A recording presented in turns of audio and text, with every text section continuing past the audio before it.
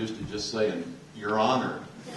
How do you say "Your Honors"? Or "flock of honors"? I don't know. I remember the night we had to put Braniff International into bankruptcy. And after we left Southwest, we were recruited to go over and see if we could save Braniff International, which was $1 billion company then.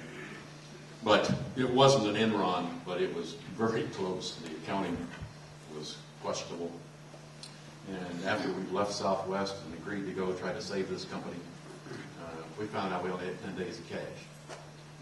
So we got 10,000 employees, a $1 billion company. We got $500 million in secured debt, $500 million in unsecured debt, 18,000 unsecured creditors, and we got 10 days of cash. And if you ever want to feel like, oh, what a dummy I am for leaving, I want to pick up the phone and call Herb Kelleher and say, "Hey, Herb, I was just kidding. I didn't mean it." Too late. I made a bad decision. But once we were there, and the only thing I did right is I didn't go by myself. I took my CFO, Bill Guthrie, with me. And I always say to business audiences, if you're ever going to do anything crazy like that, don't go by yourself. Take somebody with you. And be sure your spouse is in agreement as well. So we finally had to put it in Chapter 11 after 7 months. We kept it alive. And that was in 1982, if you remember when some of you are too young, but the interest rates were 20% and everything, inflation, etc. was horrible. So we hired a bankruptcy firm from New York, and we had the board prepared for 2 or 3 months that we might have to do this. And so the attorney's name was Michael Creams. And for some reason, we had to file the petition at 12:01 a.m. And I don't, for the life of me, remember why we had to do it at 01, but there was some legal issue. So the only way we could get it signed was to go to Judge John Flowers' house in Fort Worth, Texas, and got him out of bed to come sign the petition. And so they had called ahead of time. The judge said he would do it. So we got there at about 11:45. He's got his bathrobe on. We're sitting in his living room. His wife has already gone to bed. We're all just kind of rubbing our thumbs. What do you say to a bankruptcy judge and all? And finally, the judge broke the ice and he said, "I could go for a little shot of cognac. Would that work for you guys as well?" And he became my hero as a judge. And he had practiced law in Dallas for many years before becoming the bankruptcy judge. But it was a class act.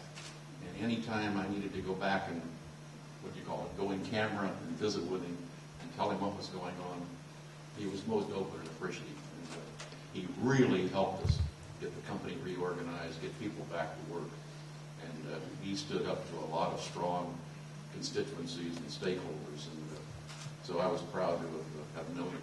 We stayed in touch for many years and exchanged Christmas cards and all. And now since we moved out here, we live here in Sparks, about 5 miles from here. So I got home from Nashville last night, and it was handy to, I didn't have to get on an airplane today. I used this slide yesterday in Nashville. In the group that Bill was mentioning, was called Get Motivated. And they asked me to join them, I guess last March, and I've now done about 12 of them. And it's General Powell and Laura Bush and Rudy Giuliani and Terry Bradshaw was not there yesterday, but he is really fun. But there's usually about 10 of us. And I opened with this slide yesterday morning, and just to thank all the veterans in the audience. And I'll tell you, it just brings a tear to your eye, the patriotism, the standing ovation for how our people feel about the military. And I'm proud to have a special guest here today who's from World War II, probably the only World War II veteran in the room. Roy, hold up your hands. This is Roy Powell.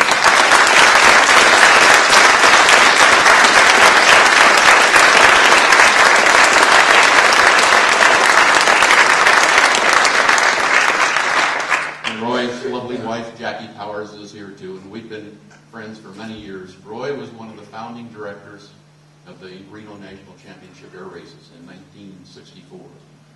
And then I went on the board when we moved here. I went on the board back in 96, 97. So we worked together for 8 or 9 years, and I finally got burned out, and I think he did too. So we got off the board. Thank goodness we got off a few years ago before the horrible accident that happened here a about 3 weeks ago. So for those of you that have served our country, thank you for your service, and God bless America.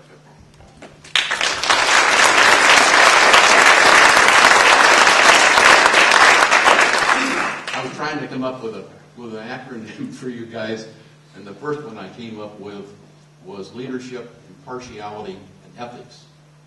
But when you spell that, it comes out Y. So I added in another word. I put in an aviation term, a flight plan, the Constitution to endure turbulence. I thought life was more appropriate than the other. And ethics and integrity. I told Bill earlier that my nephew, Bob Trout, is an associate circuit judge in Blue Springs, Missouri, just east of Kansas City, and has been for 25 years. And I called him over the weekend and told him I was going to be here. And I said, tell me, because I remember he came here in 1988. And I said, tell me what you remember most from the National Judicial College. And he said, Howard, for me, over the 25 years, it's been very lonely being a judge. I don't have anybody I can talk to. And I'm sure you experience this as well. And he says, I go home at night and I kind of grieve by myself and rethink this. See what happened that day. He's mainly handling civil cases now. But he said in 1988, when I went to the Judicial College, I met 3 other judges that I stayed in contact with for all these years. And one of them just passed away last year. But he said, if there's anything I would say to the folks you'll be speaking with, is that make some friends while you're here. Because that'll be worth the whole 2 weeks that you're here forever. I said, what else is important, Bob? And he said, and I wrote it down, he said, I think the advice for new judges is probably no different than for you as a CEO. The honesty, be diligent, continuing education to stay current, be ahead of the game if you can, keep respect in the community, be careful of the clubs you join, the conflicts that you can create, the politics that you can get into. And but he said, other than that, it's been most gratifying. And I said, do people ever come up and talk to you and say, thank you for what you've done? And he laughed on the phone. He said, it's only happened once. It was 2 years ago. I was in line at Walmart, and the lady behind me said, are you Judge Trout? He thought, uh-oh. And she said, you put our son in jail 2 years ago for 10 days. And I just want to thank you. You changed his life. So you all carry a heavy burden, a heavy responsibility. And I admire the dedication that you put into this, and for you all being here for the 2 weeks. I think it's great for our country. I learned this taking Brandon through chapter 11, that turbulence was inevitable, that misery was optional. Every day was a bad day, it seemed like. Finally, after we had to put it into 11, we all just let down after working 14-hour days, 6 and 7 days a week. And everybody got sick, got the flu.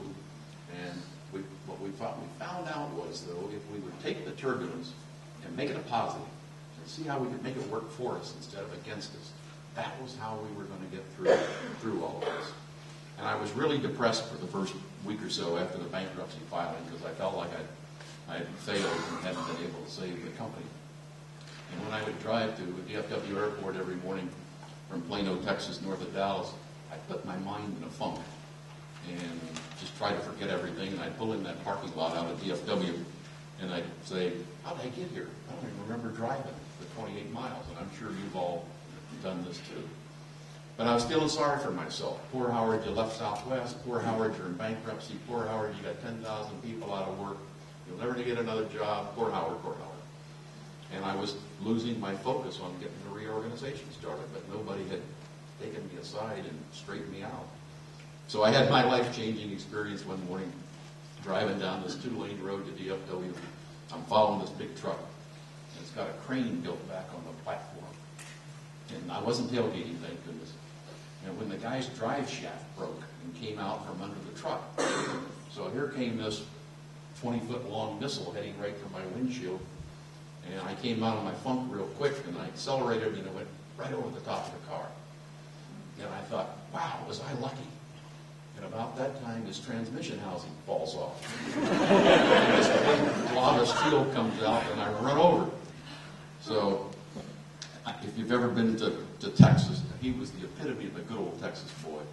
He was a little overweight. He had bib overalls on. The buttons are unbuttoned on the side. And he's got his pant leg stuff in his boots, and they got mud on them. And he had about a 2-day growth of a beard and a chaw at the back of it. And he doesn't pay attention to me. He just starts walking around this big truck complaining about what a bad day he was having. I got stuck in the mud out in McKinney. Now I'm going to be late for the next job. The boss is going to be mad, yada, yada, yada. So I look under my car and it's dripping with oil, but nothing too serious. So I went over and I intercepted him about on his third revolution about this truck.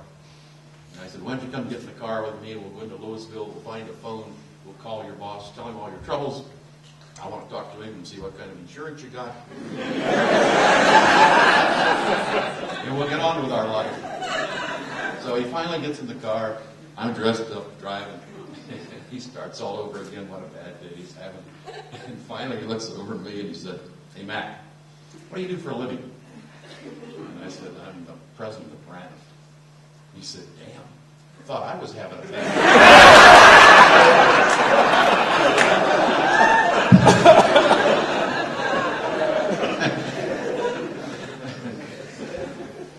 Succeeding through turbulent times, and this country has been through tough times in the last 3 years, and it's not over. And I said to nephew Bob the other night, what are most of the cases you're getting now? And he said, somebody owes somebody else money they can't pay. It just goes on and on, day after day. But I learned that succeeding through turbulence is to be prepared, just like you're doing here these 2 weeks. And then when the time to perform arrives, the time to prepare is past, too late. And I think the best example of that exemplifies that is Captain Sullenberger when he landed that Airbus for U.S. Air in the Hudson River. He even had glider training earlier in his career. Now, he never knew that his glider was going to be an Airbus, but he made it work. And our son Mike is a captain for U.S. Air in Charlotte. And so he told me that after that incident, they've now changed the overwater training and the ditching training for the U.S. Air pilots. And here's what they're doing now.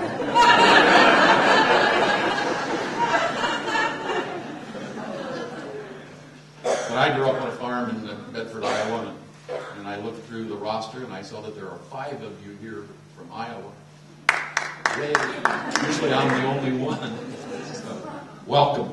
But my dad got the urge to learn how to fly after World War II, and I was just a kid. He sold enough cows and pigs to get $600 and go buy a Piper Cub like that one. And I remember the day he landed and brought it home on the farm. My mother and 2 sisters and I are out there applauding this great event. And I'm thinking, this is kind of ironic. We don't have any electricity. We don't have any indoor plumbing. We don't have any hot water. We got an airplane. So I always had a passion for aviation. I assumed I was going to be a pilot, but I'm partly colorblind, so I couldn't go that path. So I started out loading bags and worked my way up the road. But if you look at organizations that are successful for the long term, you find that the founder or the CEO, they are passionate about what they do. And I don't think any of you can be successful without a passion for what you're doing. If you don't love being a judge, it's going to be a horribly long career. And I never felt like I ever had to go to work. I always went to satisfy my passion. And I think when Steve Jobs passed away last week at Apple, there was a great example of a company and a man that inspired all of us. I don't know whether you heard, they've closed down all the Apple stores today across the country for 2 or 3 hours, having a webcast for all the employees. Everybody admired that man. I never met him. In fact, his birth father lives here in Reno, in Boone. He ran the general manager of Boomtown, just west of Reno. Jobs was adopted when he was a little kid.